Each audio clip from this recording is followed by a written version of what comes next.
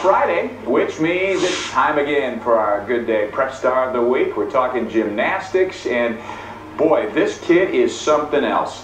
It's a young man out of Glenbard West who has really sensational effort just the other day at the West Suburban Silver Conference meet. Alex Diab just mesmerizing the crowd. A 57.25 all around, but on this particular horizontal performance garners a 10. You never see a 10.